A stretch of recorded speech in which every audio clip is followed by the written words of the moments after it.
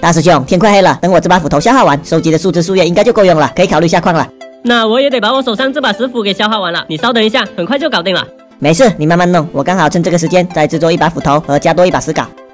原地开挖咯，还是老规矩，到达一定高度就要窥探一下，因为不同的高度，矿石的品种也是不同的。这种需要思考、比较费脑的事你来搞定，反正我就跟着你。如果有好矿石的话，这种出众的体力活让我来干就行。你说这话不带一点脸红的吗？不要脸到这种程度，我也只能是膜拜呀。我在窥探视野了，真是坑啊！居然什么都没有发现。看来靠你是靠不住的，我来试试看，我也来敲个缺口。哎呦，人品好就是不一样，已经发现密银矿了，就是有点硬呀，石镐敲不了。这还不简单，哥我一路挖下来就挖到好几个铜矿了，你帮忙把这里的空间扩大一下，我放出炉子来烧。干嘛要扩大？这空间咱们完全够用的。尴尬，没有燃料啊！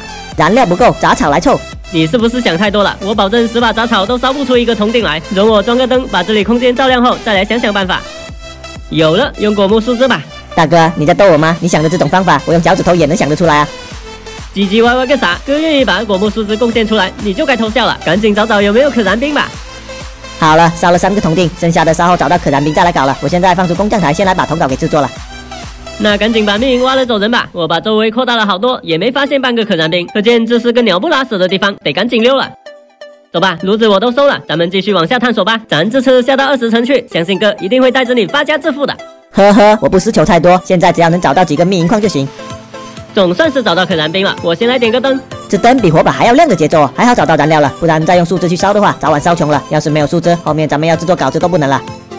小师弟又有新发现了，我左手边有玛瑙，你可以挖了，待会再搞个琥珀就可以制作收集魔法棒了。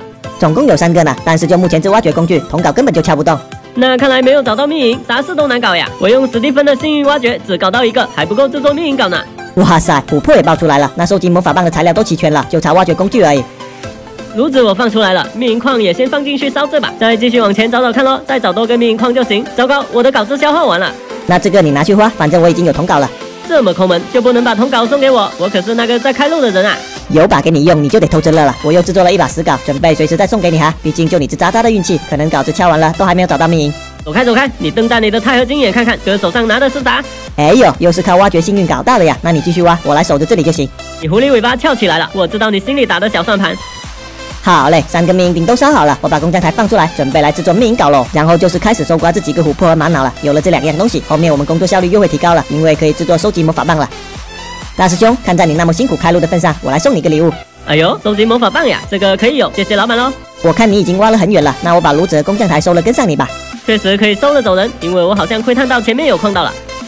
终于被我挖通了，不过这里是岩浆河，咱们现在还没有瓶装水，所以需要靠方块来铺路。你这不像找到矿道啊，倒是像是带我来洗岩浆澡的节奏。算是个矿道了，就是比较小而已。这里还有铜矿呢，你先开采了，我这边再探探路。尴尬呀，一下子就到尽头了，这次下矿运气有点拉垮。哎，我再来窥探一下视野吧。